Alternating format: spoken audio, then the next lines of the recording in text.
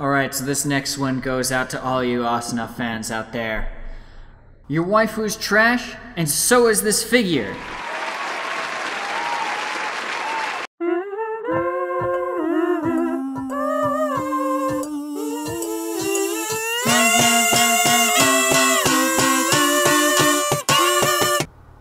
Now that I've successfully baited fanboys into flaming me in the comments, let's get this show on the road.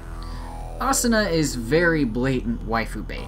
She's a rich, hot gamer girl with a dash of tsundere, or in other words, the complete package. As for this figure, this ain't it, Chief. When watching SAO, I felt like the series alternated from adequate to terrible every other season. The first season was alright, Alheim was garbage. GGO was pretty cool, and then the after story episodes were garbage until Mother's Rosario. So I suppose it's fitting that after a surprisingly good bootleg Kirito, the next bootleg would be trash! If you want the rundown on how to spot a bootleg Figma, I did cover a lot of the signs of a knockoff in my bootleg Kirito review.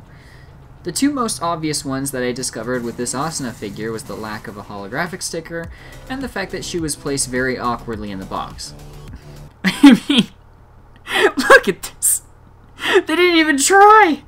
Alright then, let's go ahead and crack this one open for the boys.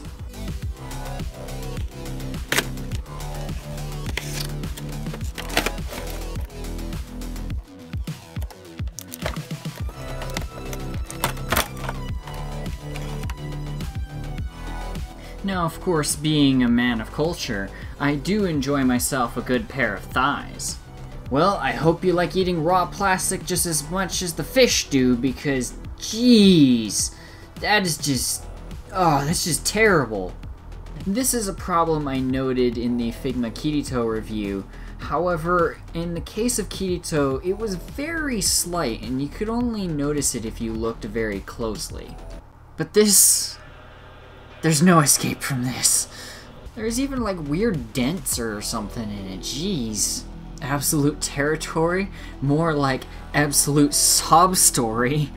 I mean, the paint on this figure in general is just sloppy. Especially on the sword sheaths and the swords themselves. Ugh. The sword sheaths though. The sword sheaths! What the frick is that? Oh, and also the red sheath's peg broke off when I tried to remove it from her skirt. Fortunately, the old super glue fixed it, but just... Oh, and the joints. The joints. Like the bootleg Figma Kirito, they were kinda stuck when I first tried to move them. Of course, they started moving more smoothly once I got it moving. But unlike Kirito, it was not without a price.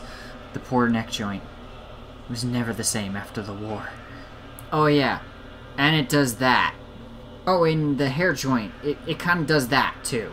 For some weird reason, the left arm's elbow joint visibly sticks out further than the right arm joint.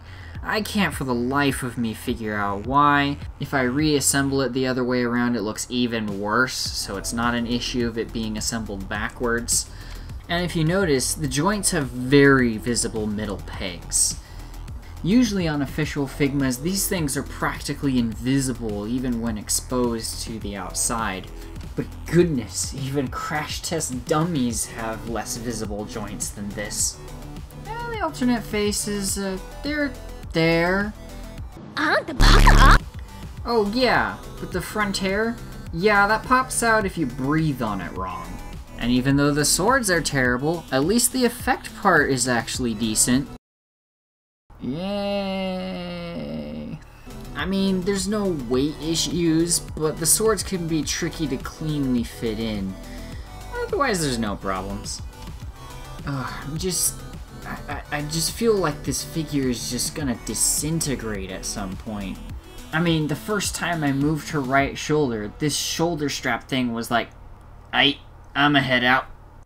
And for reference, here's it compared to the Revoltech Gunbuster, the Figma Samus Aran, the Transformers Masterpiece Soundwave, and the previously reviewed Bootleg Figma Kirito. So, let's just put this thing out of its misery and give it a verdict. As bad as this figure is, I can't give it the lowest score possible simply because it is technically functional. You could probably fix it up with some paint touch-ups, some super glue or whatever. It is an alright replacement, and I use alright here in the loosest sense possible. But I would not recommend this figure at all.